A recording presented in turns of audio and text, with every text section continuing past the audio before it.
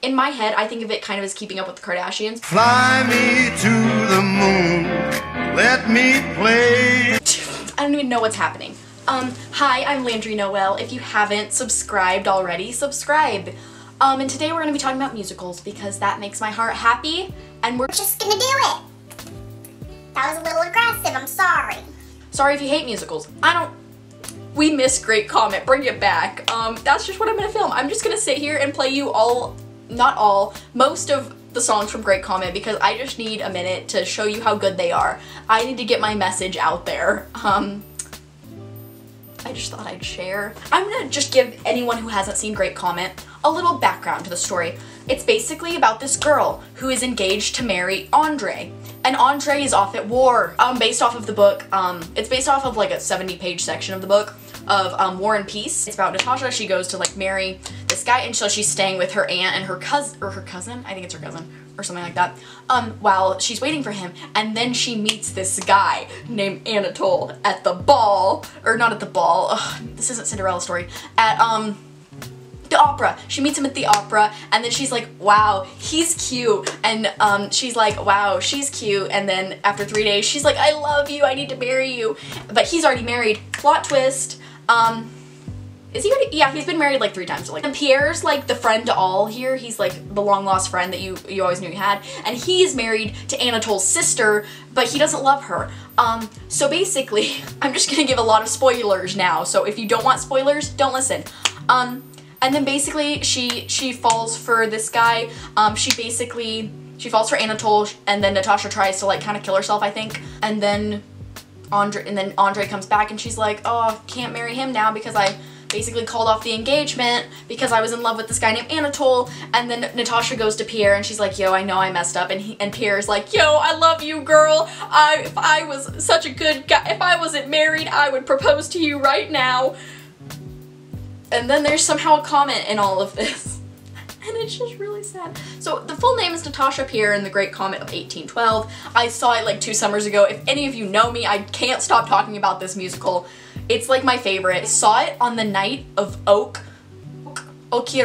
Onadawan. I think, oh, I'm sorry if I messed that up. Oh, Pierre, our merry feasting crank, our most dear, most kind, most smart eccentric, warm-hearted Russian of the old school. His purse is always empty, 'cause it's open to all. Pierre, just walk. Okay, the Great Comet of 1812.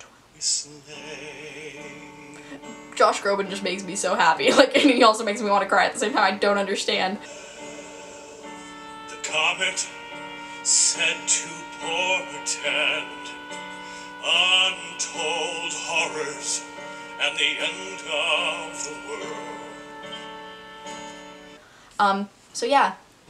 For me, This is the last song, and it makes me want to cry. brings no fear. I love Josh Groban. No, I gaze joyfully, and this bright star, having traced its parabola, That part gets me every time. Okay, I'm gonna cry. through immeasurable space, seems suddenly to have stopped. I hated that part. I hate that part when he goes, ah! I'm like, stop yelling at me, okay? Oh, it's in Pierre and Natasha. I was in the wrong song. Okay, let me find the saddest part in Pierre and She Natasha. went to the middle of the ballroom to sing her. I can't do this to They myself. didn't speak. It's over. I know that it never can be, Wow. but still I'm tormented by the wrongs I've done him. Tell him that I beg him to forgive. If I were not This is so... myself,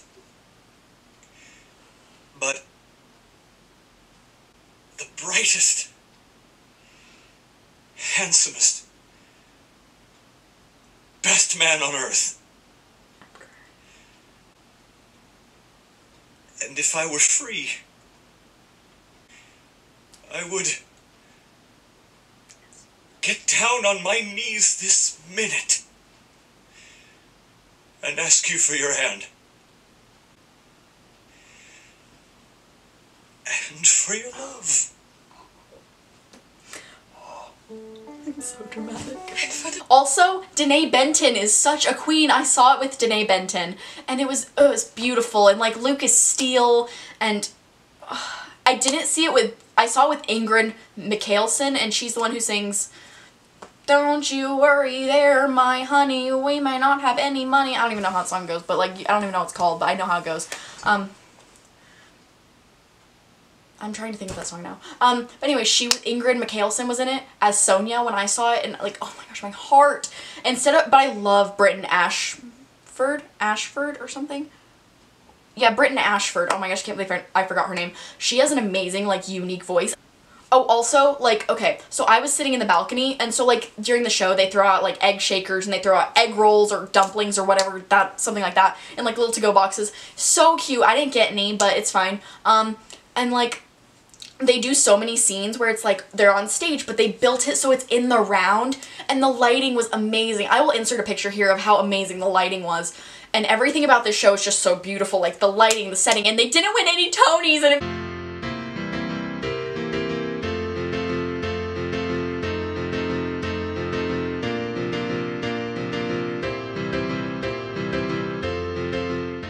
this is such a good song. I'm gonna start it from like a good spot. Pretending and preposterous. The sky. Oh.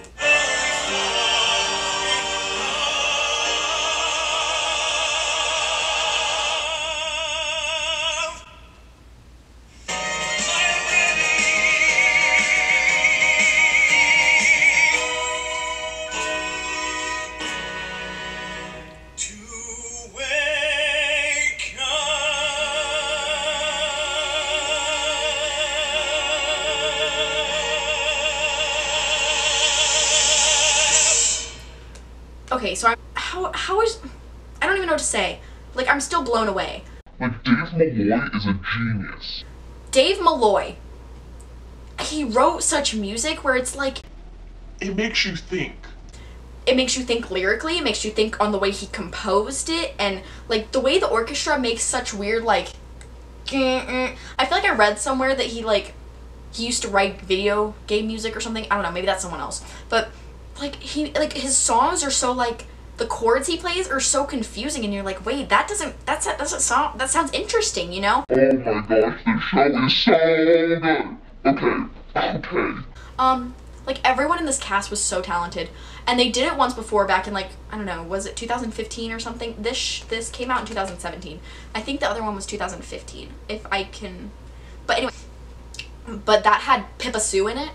Philippa Sue, I call her Pippa Sue, Philippa Sue, and she's amazing. She was, Natasha. I mean, I love Danae Benton, like, oh my gosh, Danae Benton, I don't know, but like, honestly, Philippa Sue was in it, and I never got to see her in it, and I feel like she would be really good. Oh my gosh, I forgot to tell you, okay, all my theater, like, nerds are, like, freaking out right now, but, like, everyone else is like, what are you talking about? So I saw, I didn't see her, but like there was rumor that since it was Oaks opening night that when I went, that Philippa Sue was there, and I was like freaking out. If you're gonna listen to any songs first, I recommend The Prologue. That's a song that really got me into the musical. Songs that I really love, No One Else is a classic to start with. Like, start with No One Else, like you will hear how amazing Danae Benton is. I love the names of his songs in this, because he literally just names them as the interactions between people. So he'll be like Natasha and Anatole, Natasha and Pierre, Sonia and Natasha. So basically it's like mini like scenes, I think of it as, like, you know, like little like scenes back and forth, because they're basically just talking but they're singing it. So kind of like they do in Hamilton where they sing the whole show. This whole show is sung, and it's like Amazing. So yeah, I'm gonna play one last song for all of us.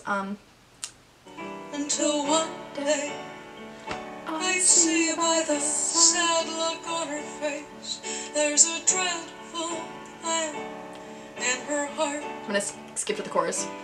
Who do I ask for help? Is it all on me? Is it all on me? Oh, I will stand in the dark for you.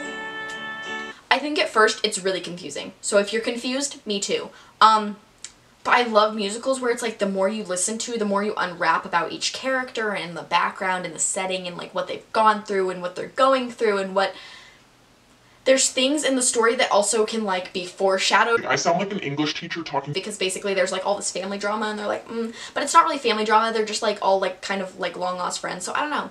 I think of it as kind of like a drama TV show and I'm like, ooh, what's the hot tea, sis, you know? But I don't know, I love it and it just makes me happy.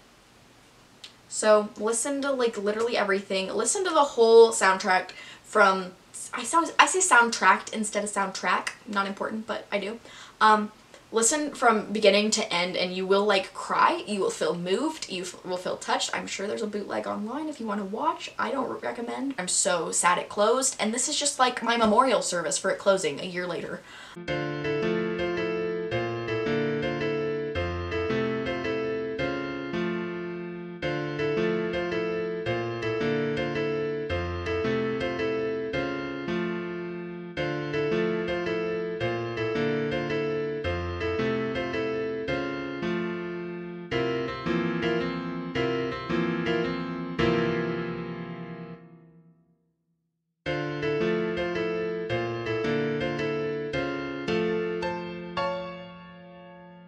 Show is so good, it just really did not deserve to close.